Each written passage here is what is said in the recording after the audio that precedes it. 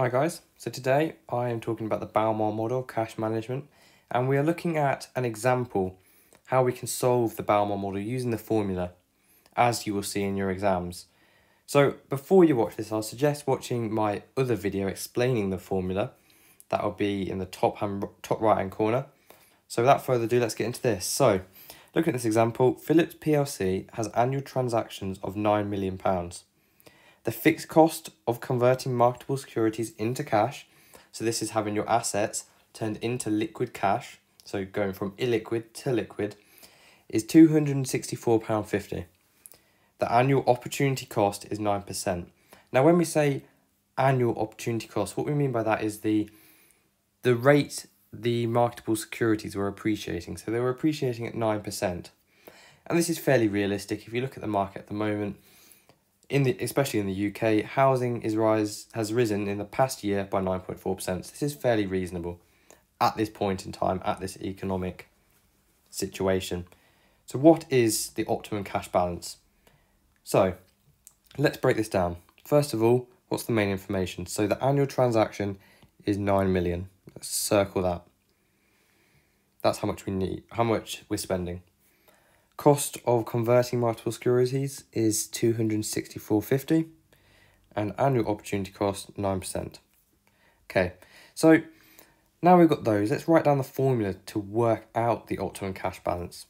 As you can probably remember, optimum cash balance, C star, is 2 times the total cash needed times the fixed cost over the opportunity cost, all square rooted. And like I said, if you want to figure out why that is the formula, check out the video. So it's fairly easy from here, but I also want to show a little bit of explanation into this. So I'll just plug in the values first. 2 times the total transaction cost, 9 million. It's best to write it out in full so you don't get confused. Times the 264 all over, this is where people can mess up, 0.09. You have to put 0.09 because this is percentages, this is the opportunity cost, and all square rooted. And if I get my calculator out, that works out to 230,000. So that's the optimum cash balance that should be stayed in the bank. But let's, if you don't quite understand it, let's have a look at this on a graph. So I'll use a different colour, I'll use a blue. Excuse me for my poor graph drawing. Okay, so there are axes. So on the x-axis, we will have cash balance. And on the y-axis, we would have total cost. Now, what we need is, we'll draw lines on. So, opportunity cost. Opportunity cost is upward sloping like this. And it's upward sloping for one reason. As we increase our cash balance, the total opportunity cost, the 9% on the marketable securities, we are losing out. So the higher our cash balance, the more money we're losing. And this is similar with our transaction cost, our fixed cost of converting these marketable securities. It goes a little bit like this. It's a little bit of an exponential, like that.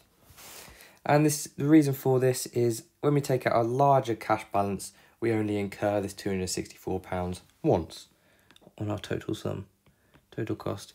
So as you can see, there's always a crossover. When there's two graphs, there's always a crossover. But what these two graphs essentially form is something a little bit like this. And this is where our optimum cash balance comes from. So if I get a white, or rather neutral colour, we will go up here. And this is the cash balance we want. Across here, this is the total cost. The cost for opportunity cost and fixed cost, and up here is the total cost. So this is total cost of our of, including our opportunity cost and fixed cost. And then this is just our singular cost. So we can have C over 2 if we want, or TC over 2. And then this is our cash balance, our optimum cash balance. And if we were to bring this into the example, from the example we just done, this would be 230,000. And if we wanted to work out the cost, let's work out our opportunity cost first.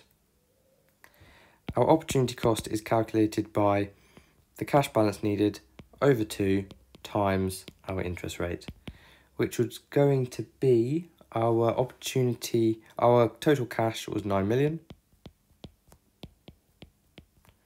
all over 2, so that's 4.5 million, times 0.09. So I'm going to try and do this in my head. 4.5 million times 0.09. So 10% is 450,000. I may need a calculator for this. 4.5 million times 0.09 is going to equal 405,000. That's the cost. And that will go in here, 405,000. And because the total cost and the opportunity cost are the same, it's going to end up being 810,000. And that is an example of using the Baumol model. I hope you understand this video, and I hope you go watch the other video. It will be in the playlist. Thanks for watching.